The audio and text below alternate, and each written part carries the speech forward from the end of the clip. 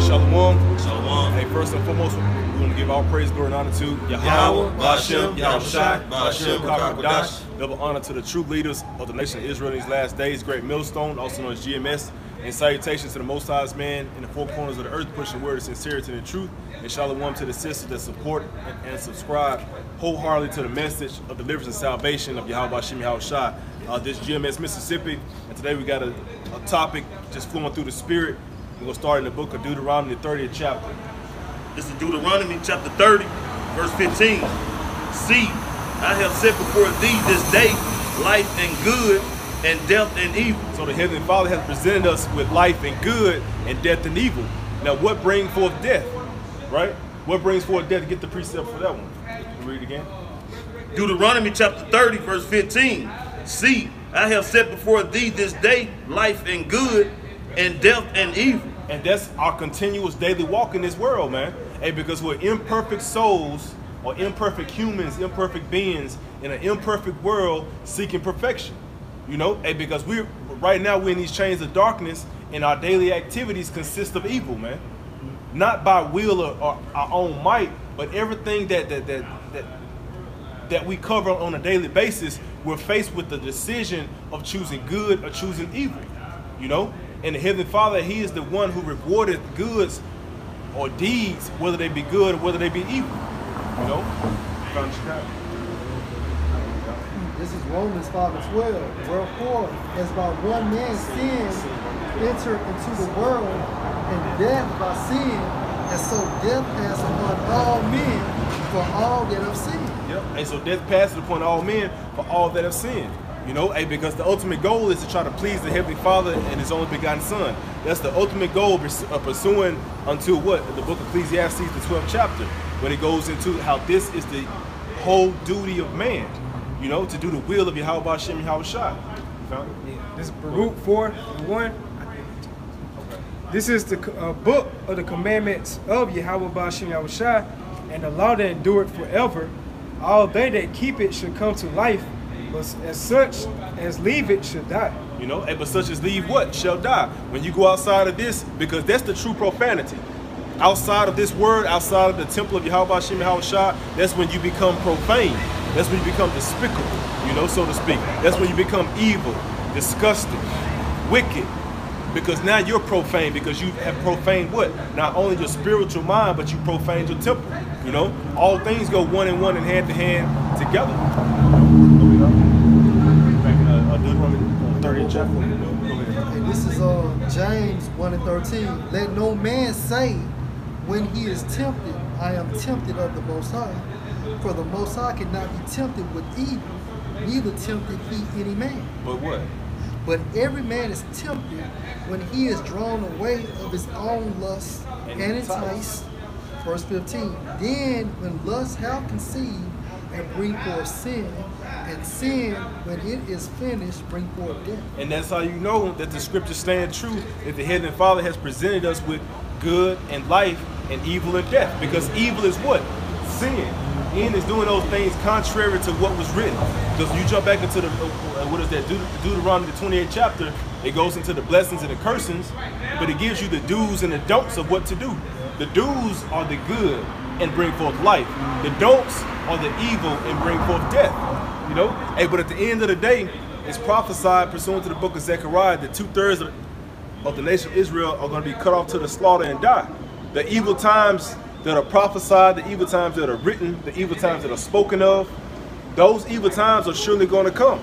And it's a particular group of people out there that are going to succumb to those particular tragedies, so to speak.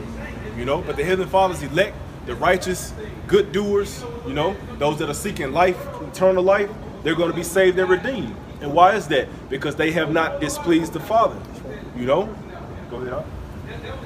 Deuteronomy chapter 30, verse 16. In that I command thee this day to love the Lord Yahweh thy power, to walk in his ways, and to keep his commandments and his statutes and his judgments, that thou mayest live and multiply, and the Lord Yahweh thy power shall bless thee in the land whither thou goest to possess it. Right. Hey, so what does that mean? It's simply is narrowing down Be a good person.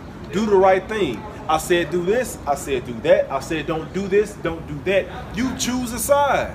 You're going to obey it or you're going to disobey. But the entire world, when you look at the tribes from Judah all the way down to Issachar, they are dwelling in sin, man.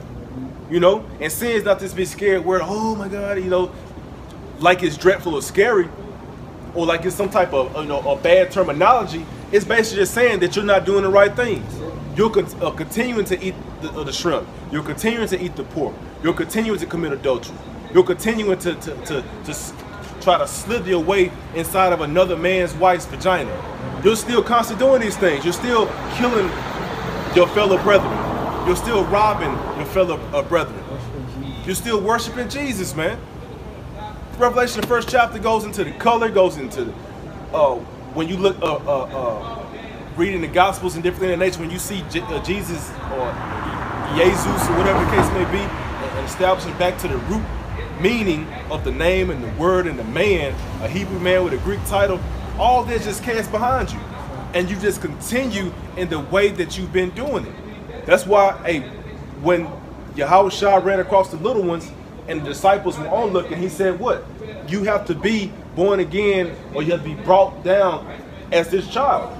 You know, because your mind has to be transformed, and you have to become a sponge that you may fully and completely understand what the Heavenly Father has written for us.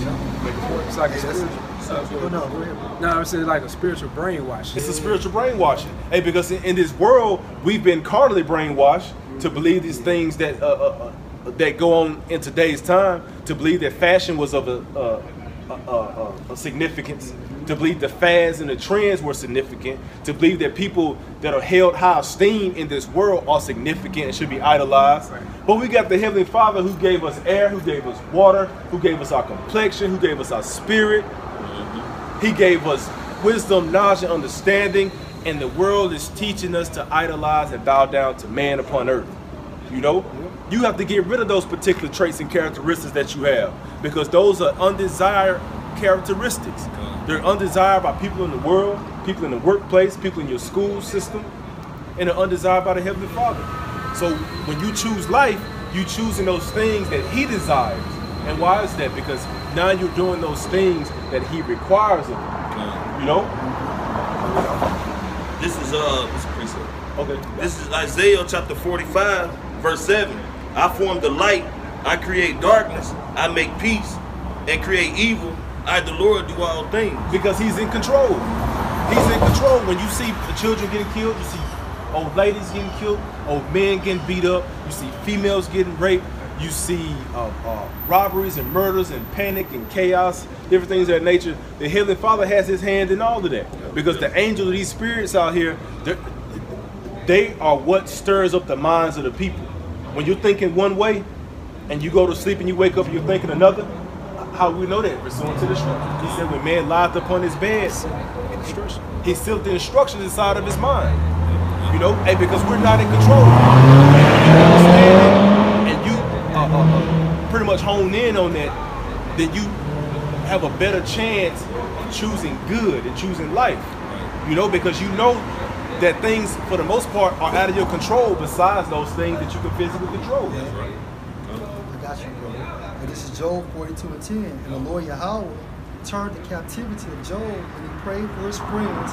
Also, the Lord Yahweh gave Job twice as much as he had before.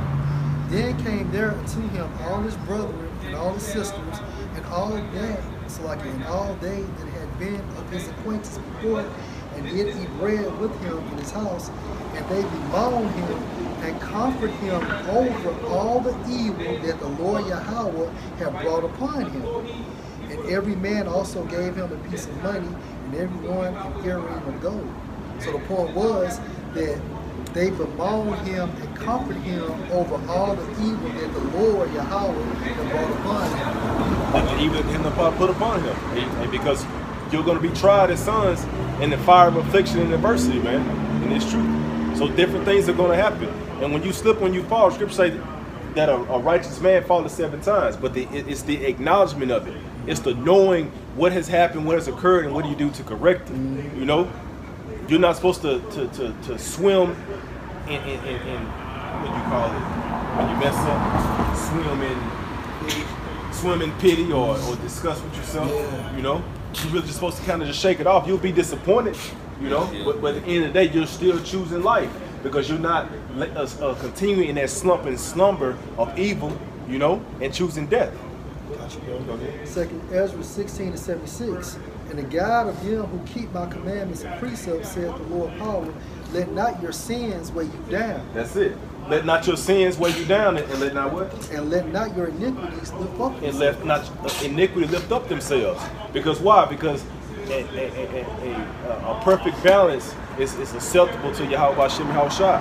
So when you're not weighed in the balance correctly, then you you're unbalanced and you'll swing one way to another. And I want to just say that's why going back to scripture, you brought out one thing Job told his wife that how she speak of a foolish woman, you know, are we to accept good from the Most High and not evil, man? And see, Job realized and knew that, you know what I'm saying, regardless whether it was a bad thing or a good thing, it was from the Most High, man, but he still was to keep his faith and his integrity, man. Right. Because it was the reason behind that, whether to build them up or, you know what I'm saying, or to humble them, man. Yeah. Hey, because Heavenly Father, he's going to do two things. He's going to, well, three things. He's going to build you up, he's going to humble you, or he's going to destroy you. That's it. You know?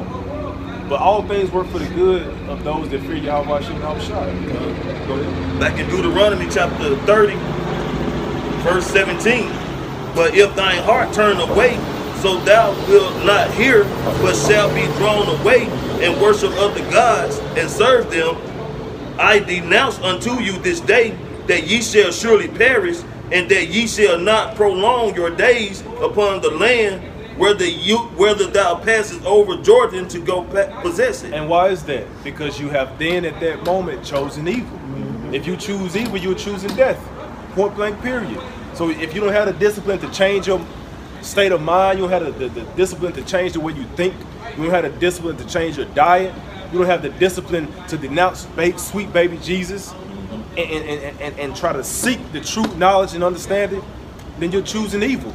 You're choosing evil because from your youth, I would say from your birth into your youth, into your teens, into your adulthood, you have lived in complete and utter wickedness. You know, every last one of us, until you transform into that new state of mind, it's that new way of thinking, you know? And you're gonna slip, you're gonna slumber, you're gonna fall, you're gonna mess up. That's not the point. The point is constantly doing with those things that the Heavenly Father requires, and that's choosing the good. Got you, bro. Go ahead. This is Joshua 24:15.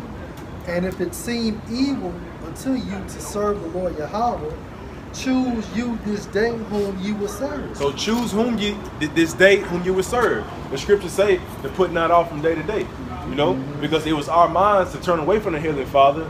Now that we have turned back unto Him, seek Him 10 times more. Whether the gods which your fathers served that were on the other side of the flood, or the gods of the Amorites in whose land ye dwell. But as for me and my house, we will serve the Lord Yahweh. And that should go with you everywhere you go.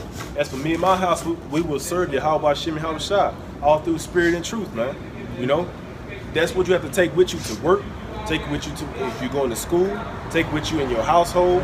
You know, everywhere you go, you gotta have that mentality on serving Yahweh Hashem Yahushua and being confident in His protection. Even when evil befalls you, you know, mishaps befall you, still be confident in His protection because it could have been worse. But the Heavenly Father, He constantly spares our life. He constantly spares us from very, very, very dire straits, even though bad things may come upon us. That's right. Got one more, bro. Right, go ahead. Hey, Deuteronomy 4:4. But ye that did cleave unto the Lord Yahweh, your power, are alive, every one of you this day. Yep. Hey. So cleave unto Yahweh Hashem Yahushua. Hey, because it says what? That never had the righteous been forsaken, nor neither his seed begging bread. Mm-hmm. All right. We're gonna finish up what you got right here. Back in 30. This is Deuteronomy. Just stop at 19. Deuteronomy chapter 30, verse 19. I call heaven and earth to record this day against you, that I have set before you life and death, blessings and cursing. Therefore choose life, that both thou and they seed may live. Hey, so at that point, choose life. Hey, because when you look on the back of your dollar, you looking in this particular money system, it talks about in God we trust, you know. You got to trust in the true God. You got to trust in the true power, man. And so with that, we say shalom. Shalom.